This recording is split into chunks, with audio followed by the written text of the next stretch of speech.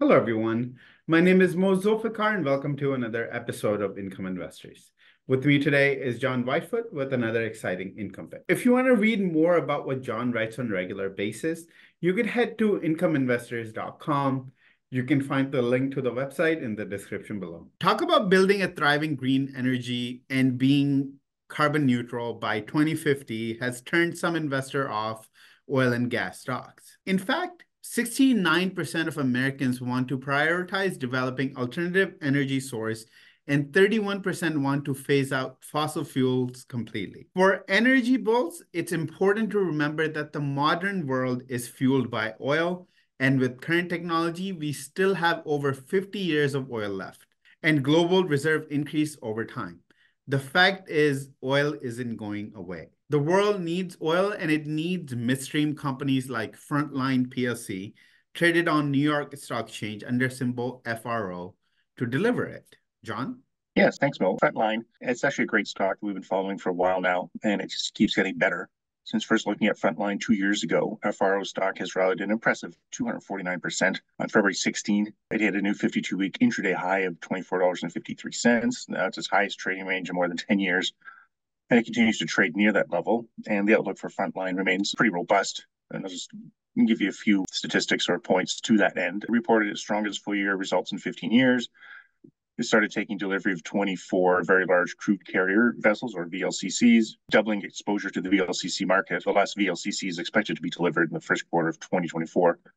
It also sold off 5 of its oldest VLCCs for $290 million and sold off the oldest Suez Max tanker for $45 million. Moreover, disruptions in the Red Sea are benefiting larger vessel classes as oil products and other goods are forced to move around the Cape of Good Hope around the tip of Southern Africa. Before we go into any details, give us an overview of what Frontline actually does. As you can probably guess, Frontline is a shipping company that owns one of the largest and most modern fleets in the industry. It ships crude oil and oil products in the Arabian Gulf, North Sea, West Africa, and the Caribbean.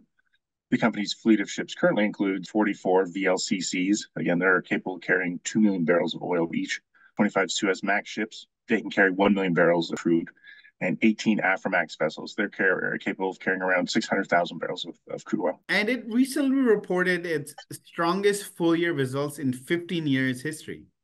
Yeah, 2023 was a pretty great year for Frontline.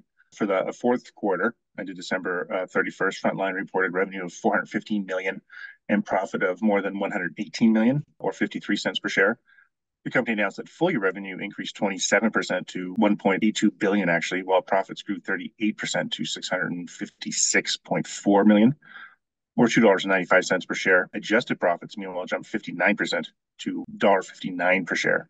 Now, getting back to the fourth quarter, Frontline's break-even rates for its entire fleet was 25,700, which sounds high. But by vessel, the average daily time charter equivalent rate during the fourth quarter was 42,300 for VLCCs, 45,700 for Suez Max vessels, and 42,900 for Aframax. It announced a fourth quarter dividend of 37 cents per share. Yeah, Frontline's goal is to distribute quarterly dividends equal to or close to earnings per share adjusted for non-recurring items. Now, the timing and amount of dividends is, of course, at the discretion of the board of directors. As we've seen, the board isn't shy to act.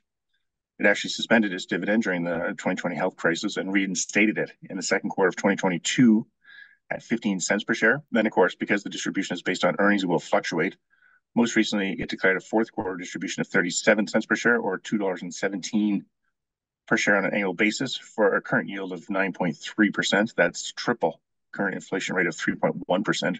And as already discussed, Frontline stock has also recovered from the 2020 health crisis, trading at its highest level since 2012. Frontline stock is currently up, as of this recording, I think it's 17% year-to-date and 46% year-over-year.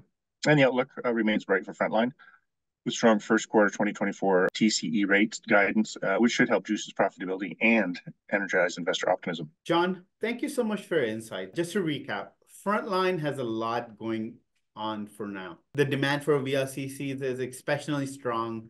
It recently purchased 24 modern VLCCs. It also entered in an agreement to sell 5 of its oldest VLCCs and one of its oldest Suez Max tankers for an aggregate of $335 million. It also reported strongest full-year financial results in 15 years and provided the strong guidance for the first quarter of 2024.